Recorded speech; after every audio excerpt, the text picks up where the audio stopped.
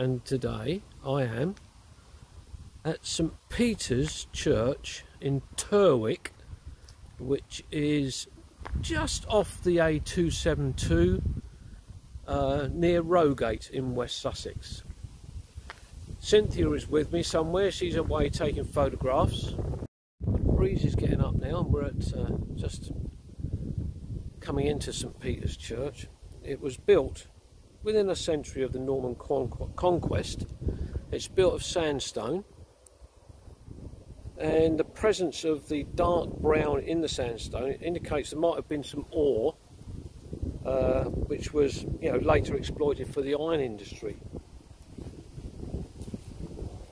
But you've got a couple of tie bars just under the eaves, which indicates that there's some movement in the ground here. So that's just all tying it all together. But it's of a tiled roof. This is the south wall of the church, and we've got this curved stone which is stabilising the church from the shifting ground that the church is built on. I'm just filming this end wall, the west wall of the church, between 1150 and 1500. I'm just entering the church now,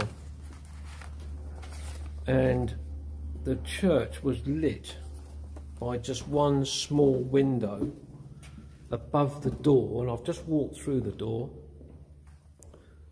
and it was lit by just this one tiny window, which I'm going to tilt up now to give you an idea of just how small that window is. It is tiny, but it's set right back into the wall. Now the font dates from around about the same date, but at a later time, I think it was about a century later, that window there and one other, and that's the south wall, were built in. The light's streaming through there at the moment, so it's not making a very good shot. Between 1500 and 1800, there was obviously new prosperity about, and from the iron industry, they were able to provide a new a valuable silver chalice and a pattern, which is now kept in the cathedral treasury. Between 1840 and 1900, it seems that there was a huge programme of repairs and rebuilding took place. And I think the southwest walls were repaired. The chancel arch, which I did put in another video just now, that had to be rebuilt twice. It's quite a feature of the church. Well, I'm walking towards the altar in the east window. Now the east window was installed in 1855 by Fanny, and she was Captain Lyon's widow to commemorate her daughter, son and husband. Now the Lyon family built the original Dainstein in 1840, but that's a beautiful window, and it's a lovely thing to have commemorate a family. Interestingly, in the corner of the west and south wall, is the baptisms that's been carried out in St Peter's, and the first one was on April the 22nd, 1571, and if I flick through these pages, the very last one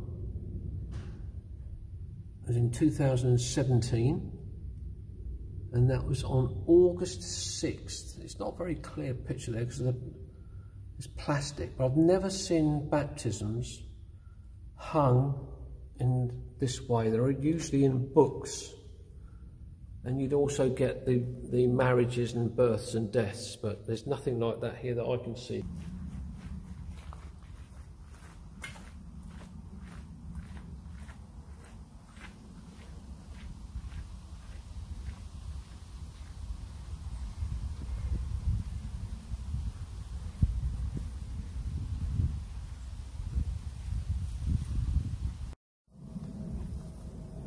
Well, I've just left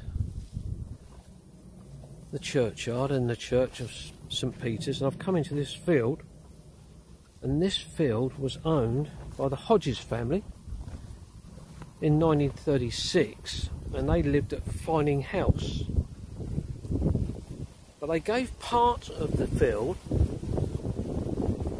to the church to extend the graveyard, and just beyond those trees and the hedge, that's where the field used to go down to by the church. That's part of the graveyard. Now, a chart was made in 1951 of the graves in the new burial ground, but it seems unfortunately some of the headstones couldn't be read,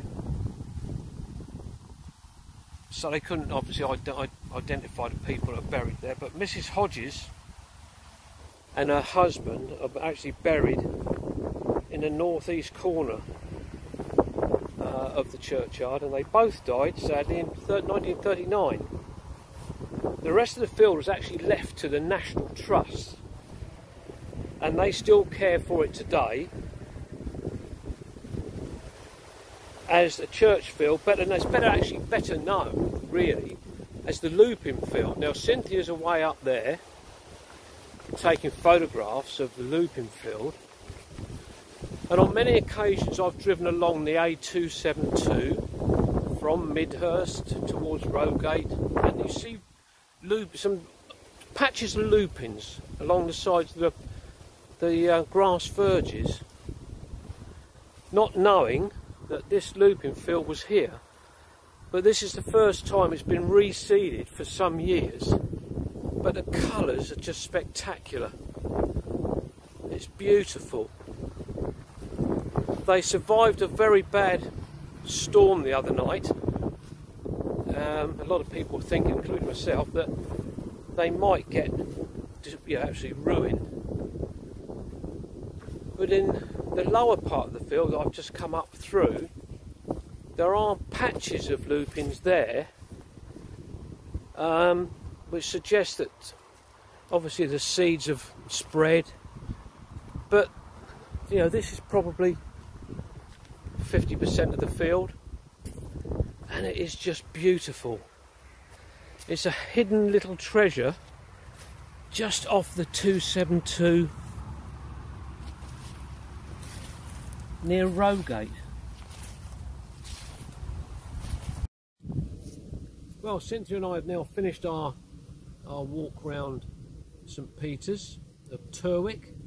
We've also been up to the Lupin Field.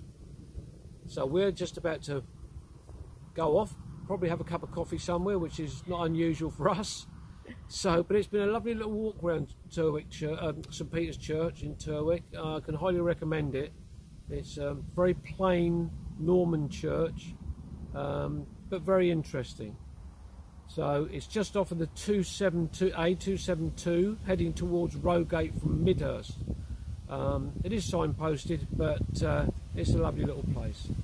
So this will be Kevin and Cynthia saying bye bye for now, and we'll see you on the next one. Bye bye for now. Bye.